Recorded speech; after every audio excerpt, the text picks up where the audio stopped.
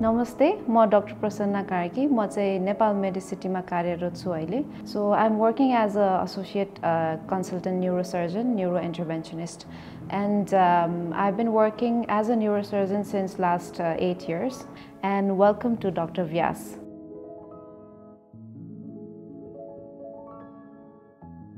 सो कुनै पनि tumour निकाल्दाखेरि memory चाहिँ जान्छ कि जाँदैन भन्ने क्वेसनमा चाहिँ के डिपेन्ड गर्छ भने where the tumour is located the location of the tumour अनि हामीले कुन चाहिँ अप्रोचले त्यो ट्युमरलाई चाहिँ हामीले सर्जरी गरेर निकाल्छौँ।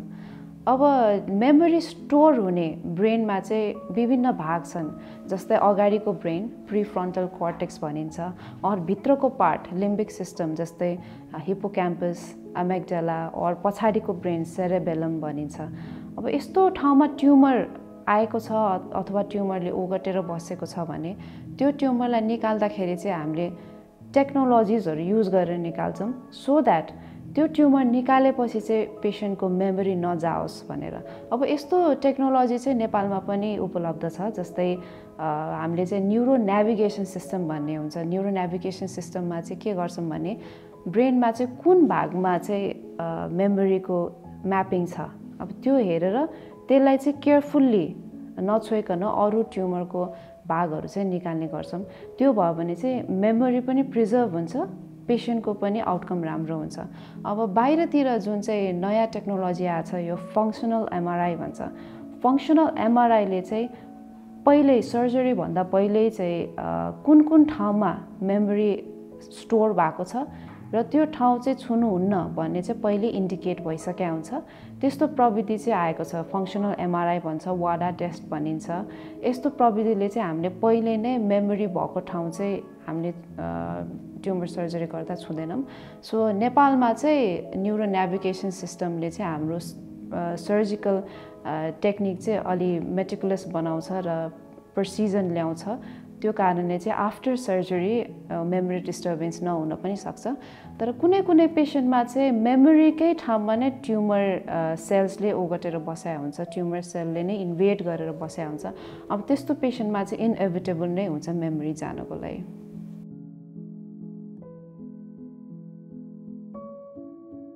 सो अहिलेसम्म लाइक पास्ट 8 इयर्स को एक्सपिरियन्समा चाहिँ एउटा सर्जरी चाहिँ अलिकति कम्प्लेक्स थियो। That was brain एभिएम surgery. Brain एभिएम भनेको चाहिँ आर्ट्रियोभेनस मालफर्मेसन। यो चाहिँ ब्रेनमा हुने एउटा प्याथोलोजीमा सबसे कम्प्लेक्स ब्रेन लिजन हो। यसमा चाहिँ रगतको नसा चाहिँ गुजुल्टो भएर चाउचाउ जस्तो ब्रेनमा बसेको हुन्छ र आधी ब्रेनको भाग नै अकुपाई गरेको हुन्छ। अब यो पेसेन्ट चाहिँ यङ हुनुहुन्थ्यो यङ फिमेल अनि हामीले चाहिँ सर्जिकल प्लान गऱ्यौँ। अब एक्सपेक्टेडै थियो it would be लङ्गर then 10 hours भनेर and then we started at 8 AM बिहान 8 बजे सुरु गऱ्यौँ अनि गर्दा गर्दा गर्दा गर्दा कहिले बिहानको 4 बजे थाहै भएन। So it was around 18 hours of surgery. Almost 40% of brain चाहिँ निकाल्नु परेको थियो वरिपरिको and it was quite complex. Tim नै थियौँ हामी 3 जना न्युरोसर्जन थियौँ इन्क्लुडिङ माई मेन्टर। अनि त्यसपछि चाहिँ पेसेन्टलाई कस्तो होला के होला त्यो एन्जाइटी भइरहेको थियो। अनि after few days patient awake हुनुभयो भेन्टिलेसनबाट निस्किनु भयो र अहिले त फलोअपमा पनि हिँडेरै आउनुहुन्छ। सी इज भेरी थ्याङ्कफुल अनि हामी पनि हाम्रो we are like very proud of that case. Actually it was the longest surgery in my life.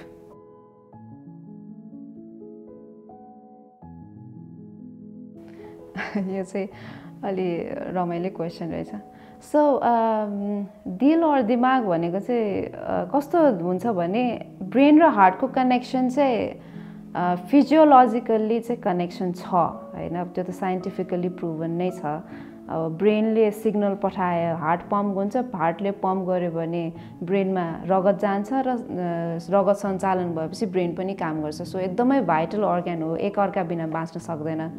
तर मलाई लाग्छ अब मुटुले चाहिँ सोच्ने शक्ति चाहिँ छैन। मुटुमा चाहिँ न्युरोन्सहरू छैन दिमागमै हो सबै न्युरोन्स हुने, ब्रेनमै हो सबै यो इमोसनदेखि लिएर सबै इन्टेलेक्ट भएको सबै ब्रेनमै हो, ब्रेन सेल्समै हो न्युरोन्स भएको।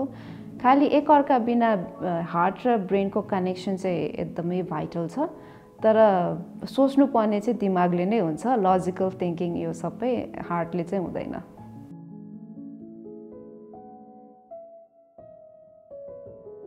So when I'm performing brain surgery, it's like a meditation for me, because since I was a child, I used to fantasize about being a surgeon, and actually my aim was to be a cardiothoracic surgeon, and then I ended up being a neurosurgeon.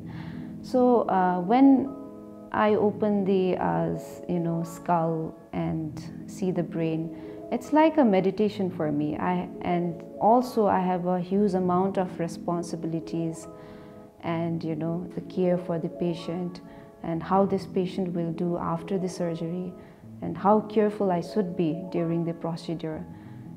There is some kind of anxiety as well as some kind of responsibility at the same time, but I don't have any option, so I have to be focused, disciplined.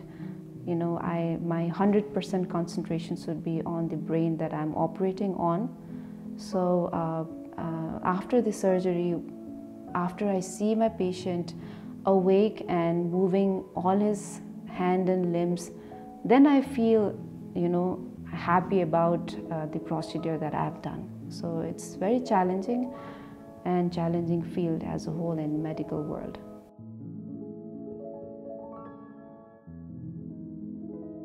After the surgery, it depends on what kind of surgery the patient had.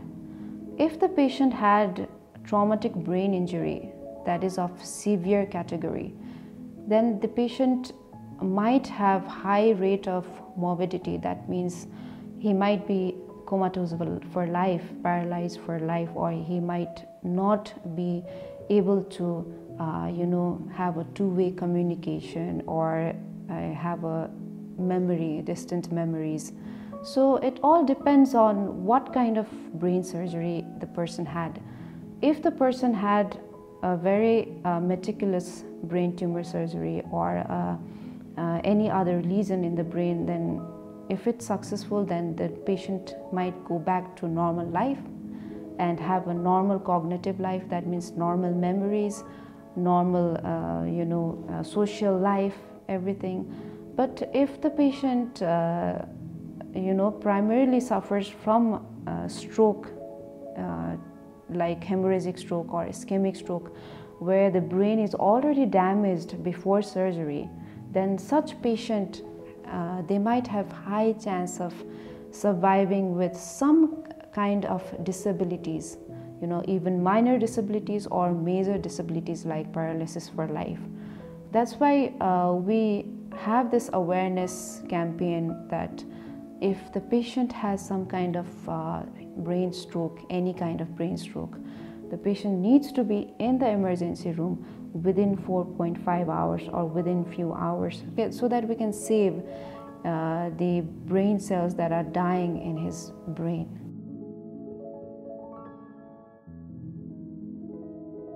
So this was the latest news that I heard about the Neuralink, and which is a brain-computer interface. So actually they implant one chip that is, I think it's called N1 chip, and it's a coin-shaped implant with multiple electrodes, and it's implanted by a robot under the supervision of neurosurgeons. It's implanted on the skull, and the electrode goes to the brain surface. So now they are looking for a patient who cannot move their four limbs. Like if they are severely disabled, they are trying to implant this brain chip into them, so that as they cannot move their limbs, all the four limbs, they are paralyzed below neck, they can use this chip and the Bluetooth device to connect to the computer or mobile devices, so that when you think of something, then the computer writes it for you. or when you think of something, then you can, if you think of calling someone, the mobile will call it for you. So that kind of telepathic ability is developed in these patients after the chip is implanted. So maybe in future, it's like quite promising that these patients who cannot move their hand and limbs, they can wear some kind of devices, and they can order the device to walk for them. So they're just trying to build maybe advanced human cyborg or something like that. So first they will try in a disabled patient, and maybe later on to a mass military. I'm not sure, but think of it as if you're thinking of switching on the light in a room, and you can just switch it by staying here and thinking in your brain, then that's Neuralink, I guess. It's quite promising.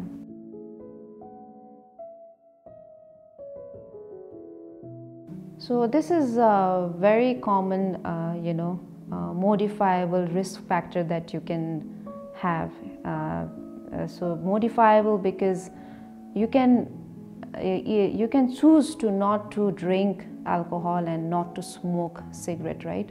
So there are lots of scientific evidence that smoking will decrease your brain health by creating inflammation, oxidative stress, aging process in your brain. Your blood supply to brain is decreased. There is carbon monoxide associated with it. So there are lots of factors that can be detrimental to your brain health if you smoke cigarette. And I've found in my career that the patient who smoke, they have a higher tendency to have a brain stroke than who do not smoke. And the smoker's brain, they tend to heal very slowly, and they have more disability later in life than in non-smoker's brain.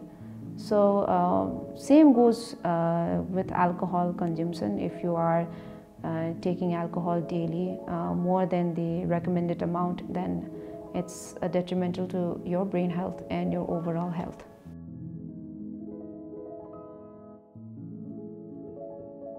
So talking about brain health, maybe you know that brain is just made of fat and water, right? So it might be surprising for all of you to know that good fat is good for your brain. Like traditionally we used to have ghee supplement and coconut oil, MCT oil, even omega-3 fatty acid, that is fish oil that you have, salmon fish, fatty fish, tuna, any kind of food that gives you omega-3 fatty acid is good for your brain health, overall brain health, and anti-aging, and improves cognitive function. Your memory will increase. So it helps you to prevent cardiac issues as well. What is good for your heart is also good for your brain. So heart and brain is interrelated. So you have to keep your heart healthy so that brain is healthy. If the heart cannot pump blood to brain, so brain won't have sufficient blood and oxygen. So that will lead to brain diseases. So omega-3 fatty acid is very helpful supplement for brain health. And for the eating habit, for the wholesome food that you eat, you have to always incorporate superfood like avocados, egg, whole egg, organic eggs, and avoid junk food, because junk food contains lots of preservative. It's made out of seed oils and it's processed, so it has lots of harmful chemicals that can cause inflammation in blood vessels that carry blood to your brain and heart. So you have to be very careful on picking food and what you eat, and check what you eat. And the main thing is you should avoid sugar spikes. If you avoid sugar spikes in your body, like if you take carbohydrate or white sugar, your sugar spikes goes up, and then that spike creates inflammation. So if you have a constant level of sugar in your blood, that is blood sugar level, then it will lead to longer life, healthier life, and aging process is delayed. So we need to concentrate on what food we are having. Like we cannot have a carbohydrate, whole carbohydrate food. We have to incorporate high protein diet. And like you asked about white sugar and Jaggery, both have the same amount of glycemic index, but Jaggery is better than white sugar. But I would say you can go for monk fruit sweetener or stevia if you are more concerned about your health. And also, if you do intermittent fasting, if you incorporate intermittent fasting in your daily life with at least 30 minutes of strength training, then your aging process will be delayed. That means your organs will start to heal. Your organs starting to heal means you will have a longer life and a healthier life and disease-free life. So always check what you eat and change your lifestyle. Discipline is the key in maintaining good health and longevity. This is Dr. Vyas. I hope you enjoyed this video. If you did, please like this video and subscribe to Vyas Media Network. Thank you.